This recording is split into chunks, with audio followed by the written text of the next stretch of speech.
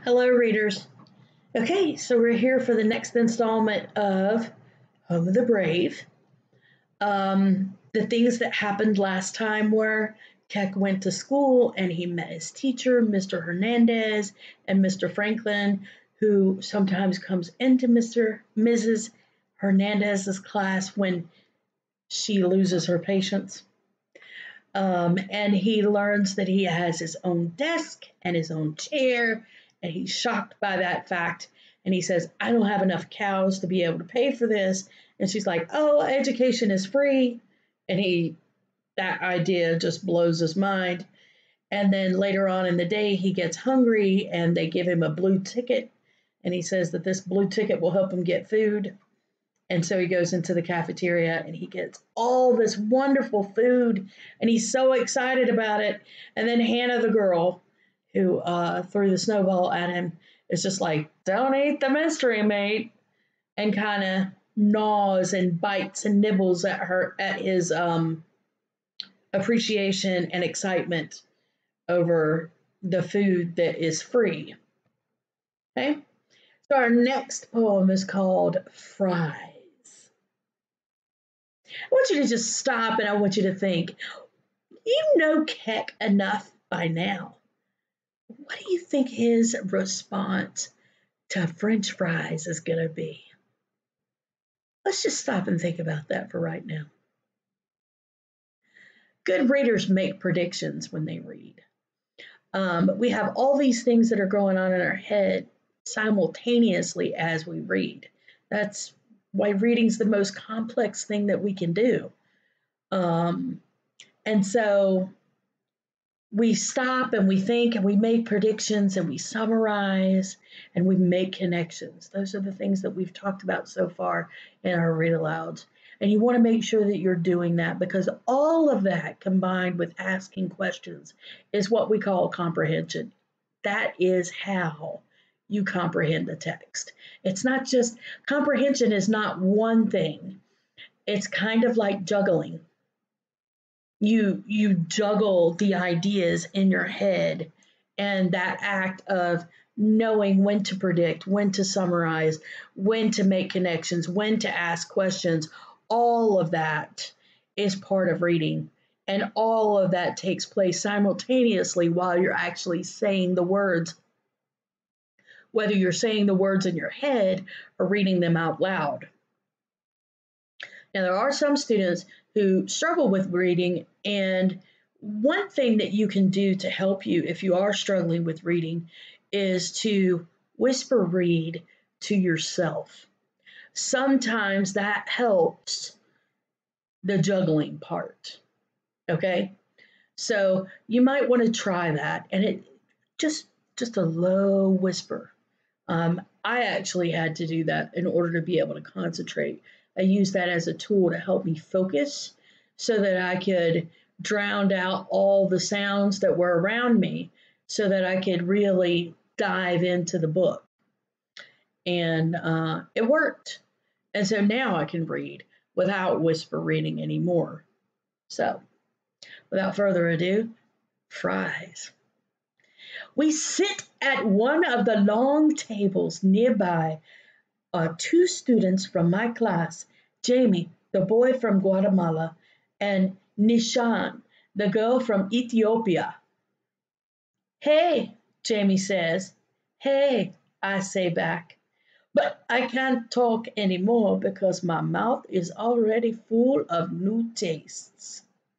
Excuse me, I say, when I have swallowed at last, but what is this amazing food? I hold up a brown stick. Fry, Hannah says, one of the 5 major food groups. Okay, I'm just going to say it. Hannah is a hoot. This fry, it grows in your American ground? I ask. Hannah laughs. A sound like bells on a windy day. I suppose you could say that. You're Keck, right? I know because I asked your cousin. Hannah passes me a paper cup filled with strange and beautiful red food. Ketchup, she says. You dip your fries in it. I do what she says, then eat. You're a fine cook, I say.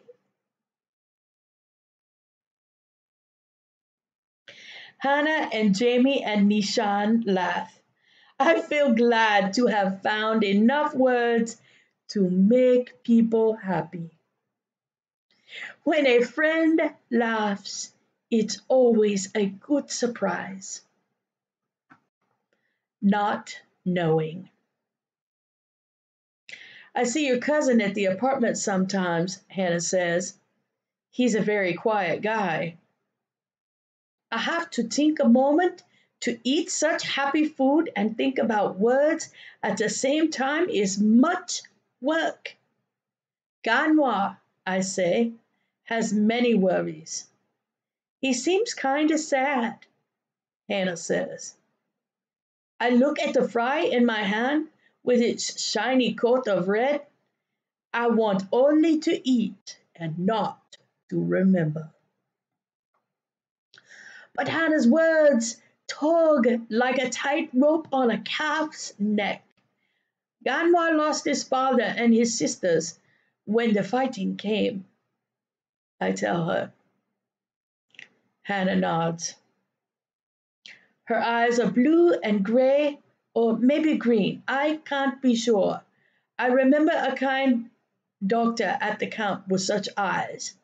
How did he lose his hand? Hannah asks in a gentle voice. I don't know the words for this. Some English words I hope I will never learn. Men came with guns and knives to our village, I answer at last. To be in such fighting, Nishan, is very bad, says Nishan, is very bad. And what about your family? Jamie asks me. I stop eating. I take a breath. My father and my brother, Luo, they were killed by the government men. I saw it. I pause as a memory pokes at me like a knife in my back. I was lucky to see, I add. Lucky? Hannah asks. Her voice says she does not understand. Nishan looks at me with eyes that know of such things. Maybe Kek means lucky, I know for sure, she explains. Not knowing is the hardest. Yes, I agree, the hardest. How about your mom? Hannah asks softly. I guilt grabs my throat. I will not go to that black place today. I try again. She'll come, I say. I'll wait for her. Waiting is hard too. Waiting is hard too, Anna says. And I can see that she also knows sad places. I push my tray away. I'm not so hungry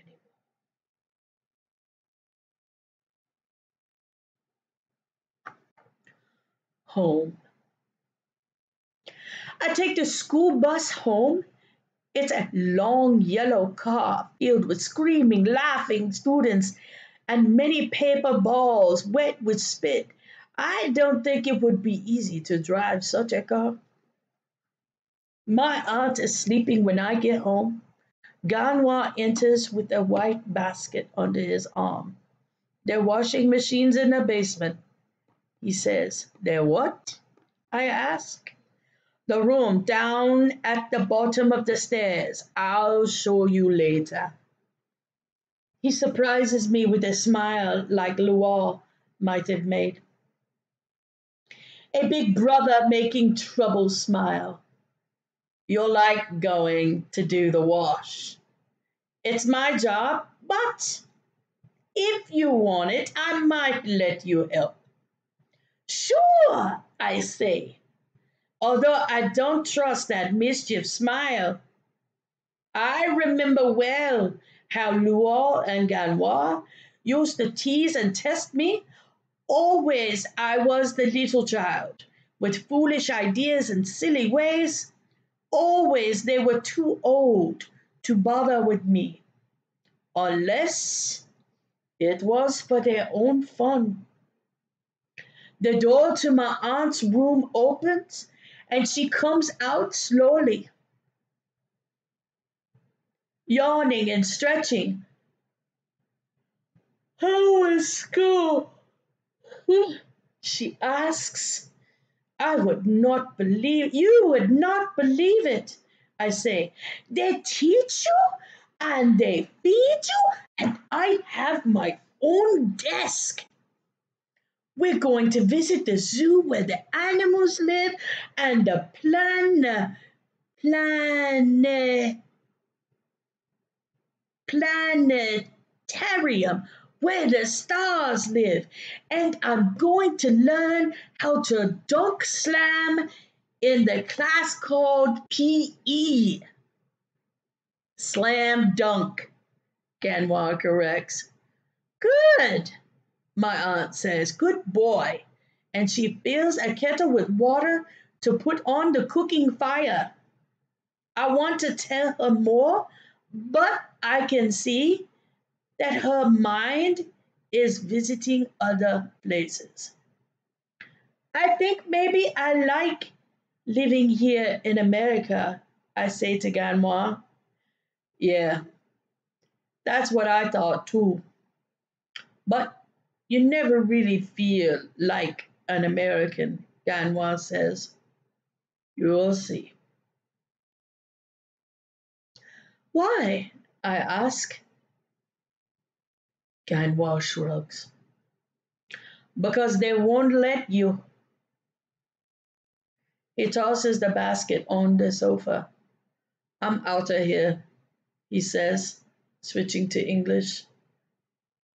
Be home by, my aunt begins, but Ganwa is already gone. And we're going to go ahead and stop here. We're starting to understand a lot more about Ganwar. The author let us in on the big secret that may be the reason why Ganwar is kind of bitter. He lost his hand in the village takeover. So that may be the reason why Ganwar says they won't let you be American. I'm kind of curious as to what exactly he means by that. So we will read on, and I look forward to seeing you tomorrow to find out what happens in our next installment of Home of the Brave by Katherine Applegate. Read on.